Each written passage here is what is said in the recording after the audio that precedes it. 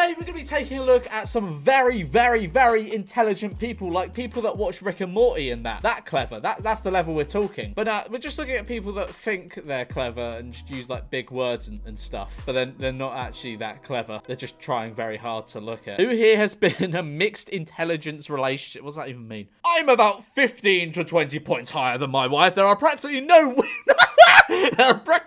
women at my level. So this is the best I can do, considering her other qualities. She's in the 90th percentile for her sex. Communication is sometimes difficult, but with love and patience, we make it work. Fuck off. Bore off. Bore off. Type Garfield with your eyes closed. I'm gonna do it. I fucking did it.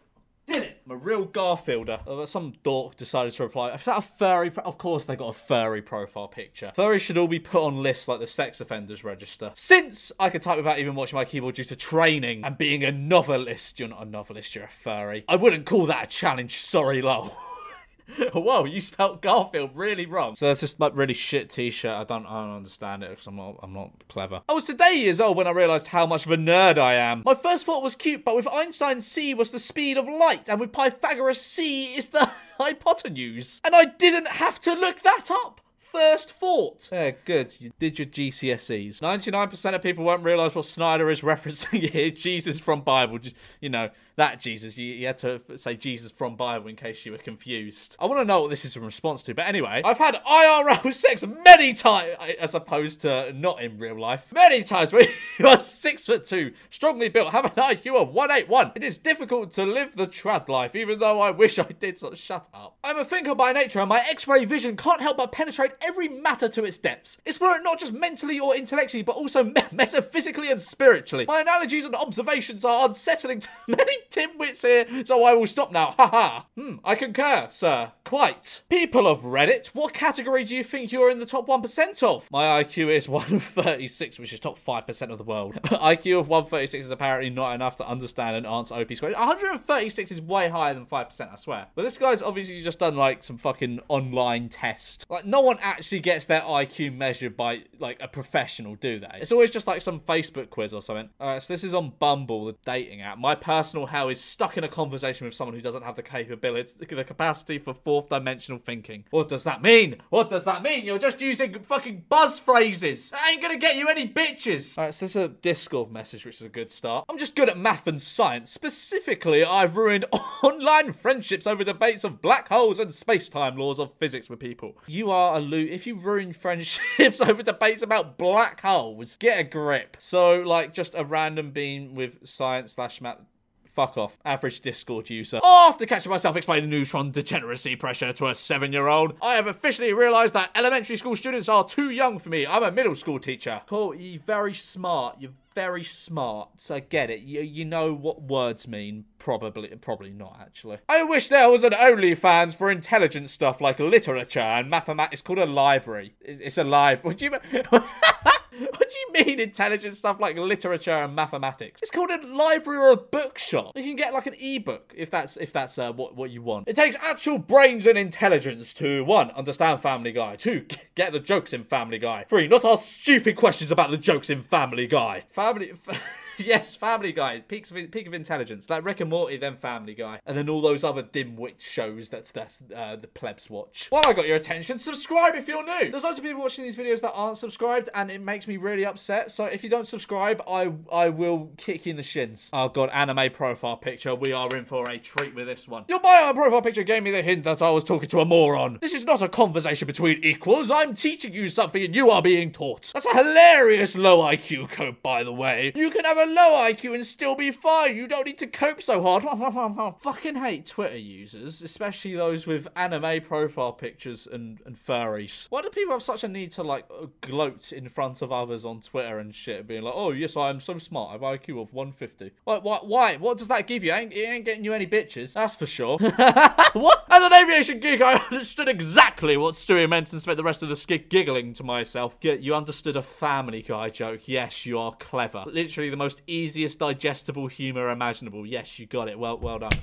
Oh, cool, a Tinder bio. Those are always good. My story is way too long, complicated, and generally just impossible to comprehend for normal human beings. It seems like I'm not done writing it, so I take it as my moral obligation to every sentient form of life to just keep to myself. Wonderful life of introvert. There is always but I'm being told there is still some intelligent people out there. Guess I came to see for not on Tinder, mate. Like you're in the wrong place. Oh Christ, a Hinge conversation. Hinge is just like for people too pretentious to use Tinder.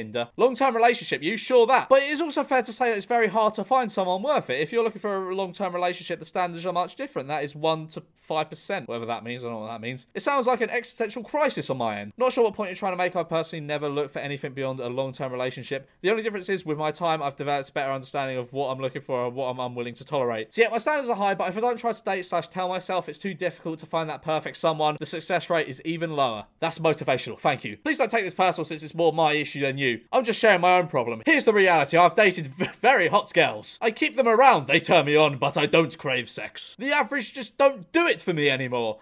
I literally lose my boner in the middle of sex. Oversharing, you're only a few messages in, mate. My time is well on 2,000 per hour. What are you, a high-end lawyer? 2,000 per hour? What are you, fucking CEO of Apple? The literal cost to get to know someone is, to be fair, worth more than most people can possibly bring in for me. At this point, unless I bump into an 8 to 10, I'd make an effort, but otherwise, when incentives do I have? Yes, the grammar of a $2,000 plus per hour guy.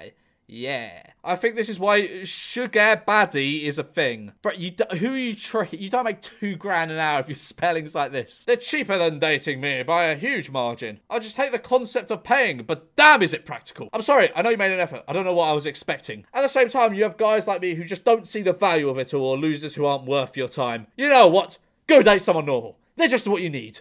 I don't know why girls go for me. I leave them crying and sad. Anyhow, good talking perspectives were examined in this monologue.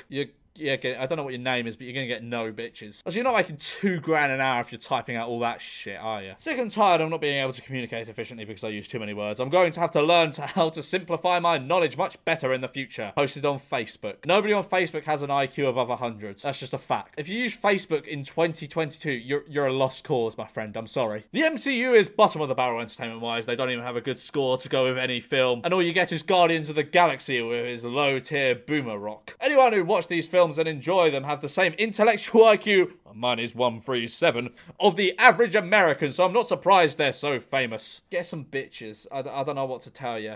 No one who has a high IQ goes around boasting about their IQ, do they? It's always like morons who take like a 5-question Facebook test. This was on a post about an astronaut forgetting he's in zero gravity. Pretty stupid, to be honest. When I step out of a swimming pool, I'm not surprised that I no longer float. You didn't live in the swimming pool for months, did you? If I was an astronaut, as soon as I landed, I would be capable of writing my reports and presenting to my superiors. Probably lift some weights afterwards as well to counteract the effect zero-G had on my body. Negative 2,900 upvotes. Dating app should allow me to filter by IQ. Pretty self-explanatory. I'm only attracted to highly intelligent people such as myself. In order to register to this hypothetical app, you'd be required to take an actual certified IQ test. Only one chance. No bitches would sign up to that app, I'm sorry. No one would sign up to that. An actual IQ test. Who does actual IQ tests except for, like, I don't know, Stephen Hawking? Who does those? So that's just unnecessary. Surely you can tell, like, how clever someone is just by speaking to them for a bit. If that really is your thing. If a bit of quantum physics really gets your cogs turning. Oh, God. All right, here's a stupid take. I think you'd have to be crazy to buy a Rolex right now. I'd invest in AMC, buy the dips in crypto. You make 10 times that in a few days. And he's just waffling. I don't care. I'm going to say it, buying a Rolex is really smart. Like, buying a sports Rolex is insanely smart. Because have you seen how much they go up in price? Because Rolex changed their business model a few years back, I believe. Whereas, like, before, you used to be able to just go into, like, any watch shop and be able to pick up, like, a Rolex Submariner. Sorry, I'm waffling a bit here, but this is something I feel very passionate about. Because people are like, oh, why would you spend so much on a watch? Because it gains value if you get the right one. So, like, that, you used to be able to get those in shops for, like, $7,000. But now, like, you can't get one for under probably about 12. And that's only going up. So when people question people for spending loads of money on watches, I dismiss it because it's like buying into, like, the stock market. It's like actual investing. Except it's more fun because you get to have a cool thing to go along with it. A lot of watches don't, though. If you see, like, iced out, like, Rolexes and Pateks that rappers wear and stuff, they're not going to gain value because most of them are aftermarket diamonds. They're not going to gain value. They're going to decrease. So yeah, a little bit of investing knowledge from George Mimulus here. I am very smart. I'm very smart. My IQ is 100. Wasn't the Earth one big ball of flowing lava for a long time? I'm not an astrophysicist or a geologist. I'm a PhD archaeologist. In fact, the chairwoman of the Department of Anthropology at a major university in New York City will be stopping by our house today. He just didn't answer the question. He's just... What? Right, anyway, guys, I'm going to leave it there for today's video. I hope you did enjoy. If you did, be sure to like and subscribe if you're new. Merch link in the description, and I'll see you in a bit. Bye.